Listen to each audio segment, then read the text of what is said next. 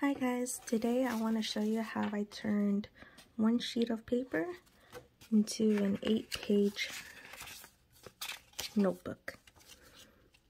So in order to do that, you need to score on the long side at the 2 3/4, at the 5 1/2, and at the 8 1/4. And then you flip it around to the short side. Then you will score it at 4 1/4. After you've done that, you want to fold it to the middle and then fold the other side to the middle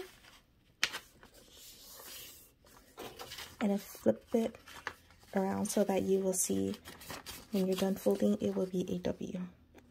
From here, you want to fold it in half.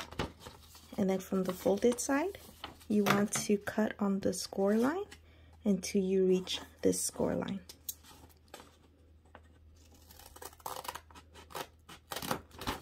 Once you've done that, you want to hold it down so that the cut's like that.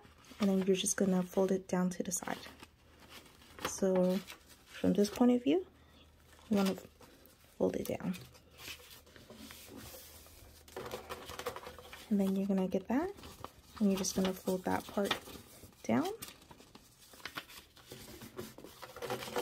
And here's your front and your back, and you're just gonna fold it together. And then now you have an 8-page pocket mod or zine. First page, second page, third, fourth, fifth, 6, 7, and last. Back page 8. Okay, that's it.